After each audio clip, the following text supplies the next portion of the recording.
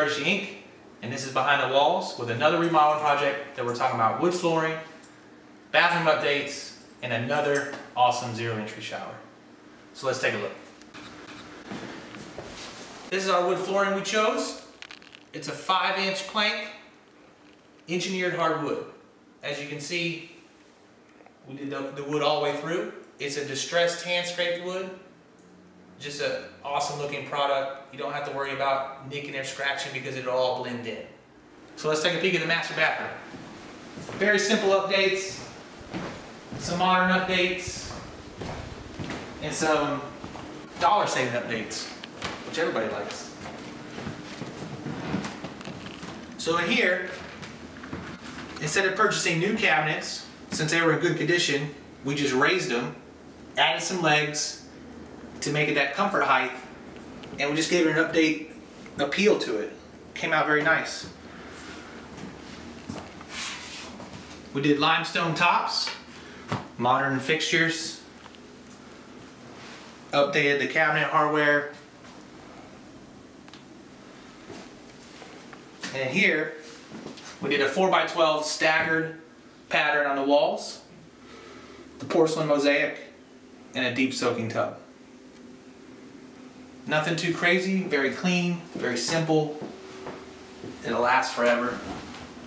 We're good. So let's go downstairs to where our zero entry is. Okay, so we're downstairs now, and from this angle, you can see we carried the wood on the treads, and then we capped it off with a white riser painted to give it that traditional feel to kind of go with the railing and stuff. We ran the wood through.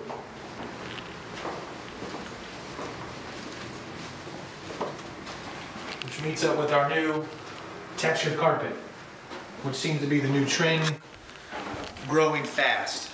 As you can see, it's got like an imprinted pattern in here, very subtle, you know, clean lines, nothing crazy, but just kind of away from that normal frizzy carpet. This is a lot nicer right here. Let's go into the Jack and Jill bathroom where our zero entry shower is.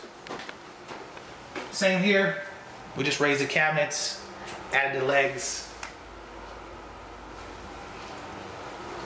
We did a different tile, still porcelain though, because it's, you know, porcelain is durable, longevity. And here's our shower. Zero entry, this is a smaller scale, it's a 4x4. So you can do zero entries in small showers and large showers.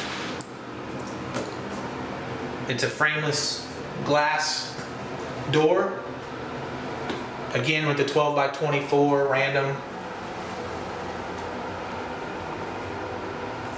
What you're looking at now is a linear drain. It's a tile drain. So the tile, floor tile matches this.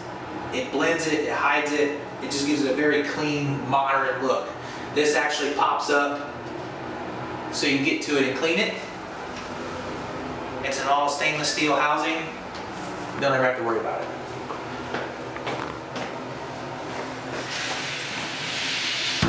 And the same into here, we just followed it through.